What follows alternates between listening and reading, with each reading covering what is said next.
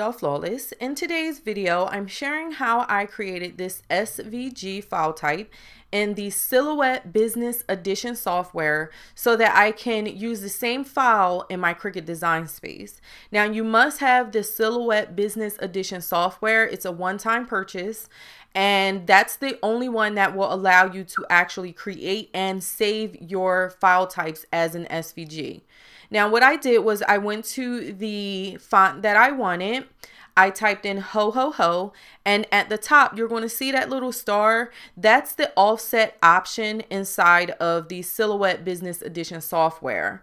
Now it's going to create an offset, which is again something we cannot do in Cricut Design Space. And I'm going up to File. I'm going to click Save As, and the Save As type must be an SVG. That's the only way you can save it and then upload it into Cricut Design Space. My screen capture software is only capturing the things within the app, so I don't know what's going on with that, but I had already recorded this and was not going to refilm it again. So just follow those steps. Once you hit File, it's like 2 steps and that's it. Now I'm going to show you what this looks like over in the Cricut Design Space software. Now we are over in the Cricut Design Space software, and we're going to upload our SVG that we created over in the Silhouette Business Design or the Business Edition software. And it's right here. There's nothing wrong with it. If it was the wrong file type, it would let us know and we wouldn't be able to do anything with it. So you want to name your image and add your tags and then go ahead and save this. And that's so that you can find your image later on. Now this is going to be uploaded as an image, so it's always going to be in your image files. Once you create something with it in Design Space, then it will be saved as an actual project.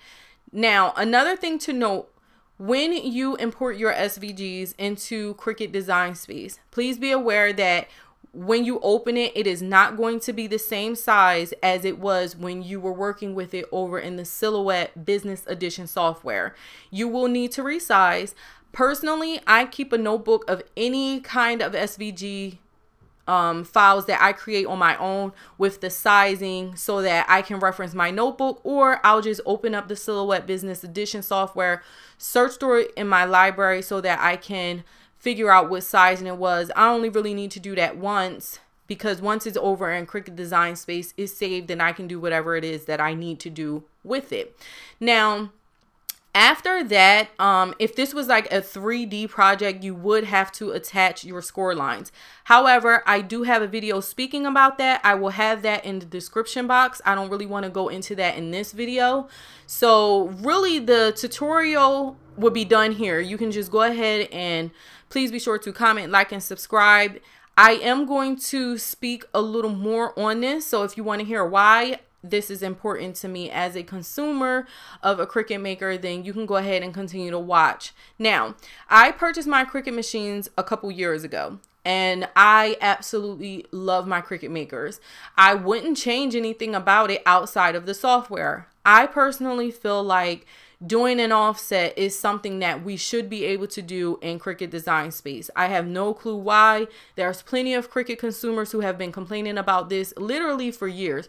We do get new blades, we get all of that, but we have not gotten any major updates as far as the software making it more powerful in a sense of being able to do more things with it. We can do more things with the blades, but we cannot create an offset without doing the different hacks that you see bouncing around on YouTube.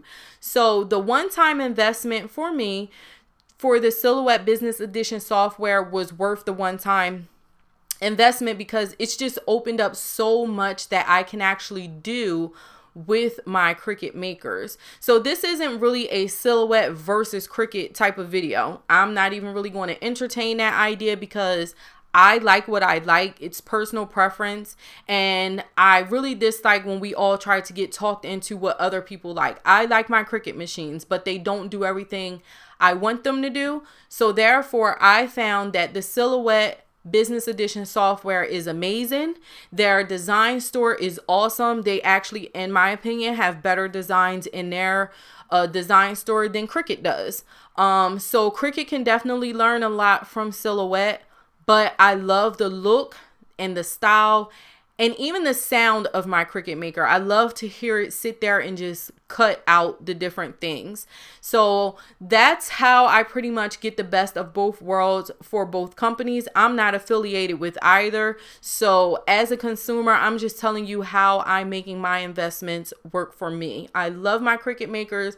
Honestly, I've been thinking about buying a third and a fourth, but I'm gonna just chill on that until they can actually do something with this software, because if I'm going to invest in another machine, it might as well just go ahead and be Silhouette, and they'll probably just win me over completely. But I've heard the Silhouettes, and I really dislike the sound that they make when they cut out. It bothers my ears, and I can be cutting at 2-3 o'clock in the morning and don't have to worry about, you know, waking anyone up if I'm in any of my offices. So therefore, that's why I like what I like, and I have what I have, and I really hope that this information that I'm sharing helps you out.